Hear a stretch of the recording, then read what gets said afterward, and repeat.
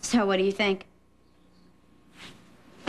I guess Erica's just gonna have to accept Bianca's baby as a fact of life. She's a strong woman. I'm sure she can take it. Well, it's not Erica I'm worried about. It's Bianca. Some more hot chocolate? No, thank you.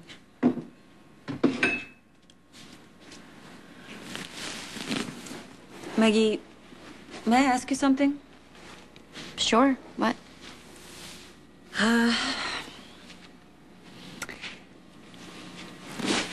Bianca's decided not to hide her pregnancy anymore. Are you upset because you think she's making a mistake? Or because you won't be going away and having Bianca and the baby all to yourself? You know, this is taking a while. You don't have to wait around. That's all right. I told Bianca I'd be here when she gets back. Well, it could take hours. I don't mind. Unless you'd like me to leave so you can get some rest. No, it's okay. I mean, I'm not going to sleep until she gets home anyway. I guess if that textbook doesn't put you out, nothing will, huh? Read the same page 6 times. You never answered my question. Does it really matter what I think? Matters to Bianca.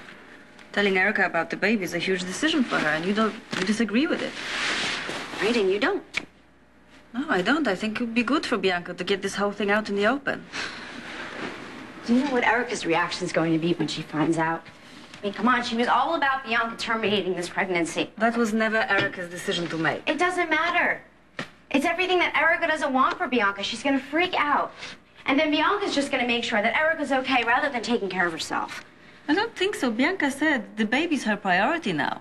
Well, yeah, that's what she says. But what about when Erica refuses to even look at this child? I think you're getting way ahead of yourself. No, I'm not. It's going to be just like when Bianca was first raped. That's why she shouldn't say anything. Our trip was never the issue. I really don't think you should worry. I will personally make sure that Bianca takes time out for herself, no matter what Erica says. Oh, really? And what about me? I live with her. I'm her best friend. I'm not shutting you out. I just think that you have enough going on already with your studies and everything. Oh, please. My studies are the opportunity that you've been waiting for, Lena. My only concern is Bianca's well-being. Is it really? You don't believe that? You know what? I think it's time that we just get everything out in the open. I couldn't agree more.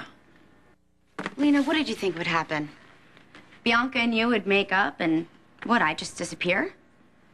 Maggie, where's this coming from? Nobody's asking you to disappear. We invited you to spend New Year's Eve with us. No, Bianca asked me, not you. You act like I'm in the way. I'm sorry, that's not what I intend, but while we're on the subject, do you treat me any better? You told me yourself you don't think I'm the right woman for Bianca. Well, I'm entitled to my own opinion. Well, it doesn't make it any easier to hear. You don't think I deserve another chance?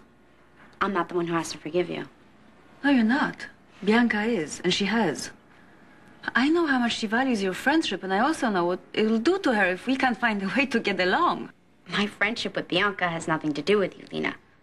I mean, I was here way before you were. Oh, and you'll be here way after I'm gone, right?